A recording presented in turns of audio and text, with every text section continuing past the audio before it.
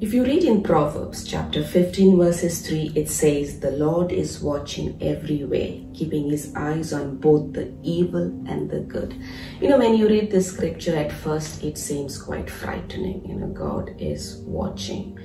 But the very fact when we know that God is watching us, it should lead us to reverential fear. When I say reverential fear, I don't mean that we need to be afraid of him, but it should lead us to love him, knowing that he's good, knowing that he's powerful, that we cannot do the wrong things and get by with it. So when we know that God is watching us, it should lead us to do the right things and not do the wrong things. And secondly, when we know that God is watching us, it's such a great comfort, because many a time we are doing the right things, people don't care.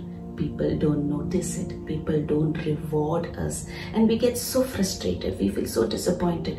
But when we know that God is watching us, when we do the right thing, God is watching us, we should be assured knowing that when God watches us, he does not just stand by and just stare.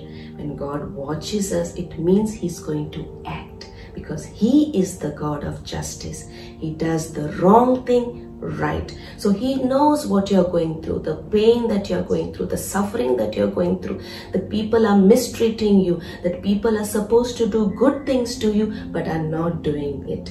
In the right time, he's going to act. Amen. If you look into the life of David, we see that David sinned with Bathsheba by committing adultery. He killed Uriah. And what happened? He thought that he will get by with it, but no. God sent prophet Nathan and confronted him, and David repented. If you look into the life of Joseph, he was mistreated by his brothers. He was mistreated by Potiphar's wife.